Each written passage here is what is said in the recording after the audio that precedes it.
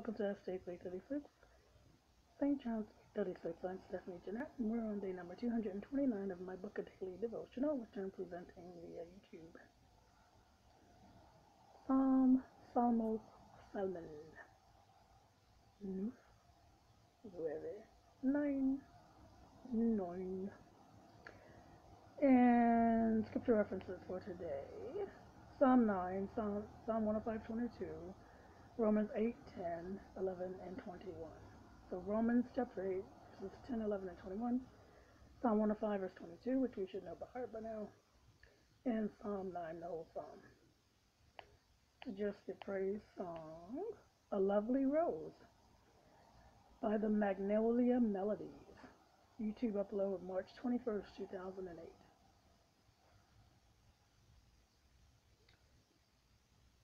And for the entry, turn along. In meditating on this song, we see the author is in agreement with Christ Almighty to worship the Lord wholeheartedly. Now, when the author states marvelous works, Maravilloso, Wunderexcellent, we have to wonder whether or not he qualifies the works of God Almighty's hands, because indeed is not everything he does a marvelous and wonderful thing, inasmuch as he, the actor, is marvelous and a great wonder. Also, to the author's credit, he has learned to maintain a state of rejoicing in the Lord for who he is, thy name, tu nombre, dein Namen. We see in the next two verses that the author is celebrating victory by the hand of God Almighty over some enemy's unjust treatment. The next two verses let us know that the unjust heathen, now realizes the magnitude of his or their error, in that destruction by the righteous God Almighty is so complete that even the memory of the heathen has been caused to cease ongoingly.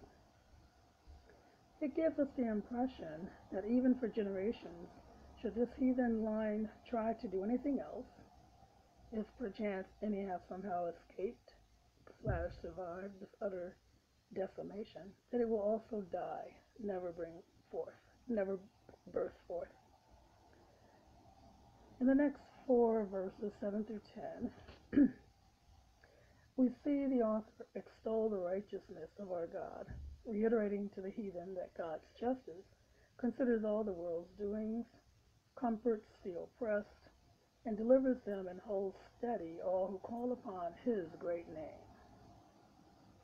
The remaining verses encourage all who seek righteousness to praise the Lord, to note how God the Lord judges matters, to understand him, and reminds all, heathen and righteous, including himself, alike of the exacting and right judgment of our God, and then re-implores of God Almighty to administer his justice in earnest unto all nations.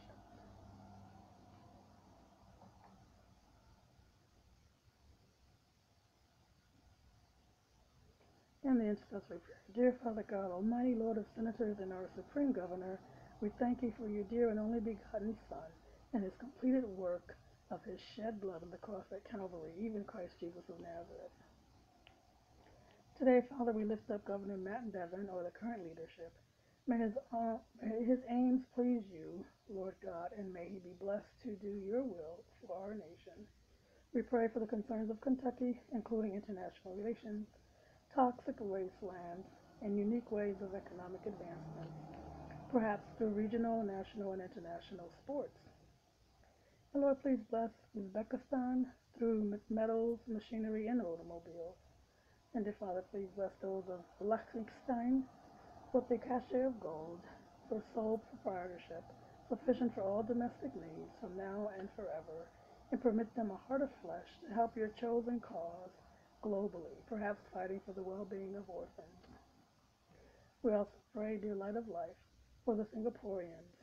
May they experience biblical, and I reference KJV, King James Version, NKJV, New King James Version, ESV, English Standard Version, or the Message version of the Holy Bible.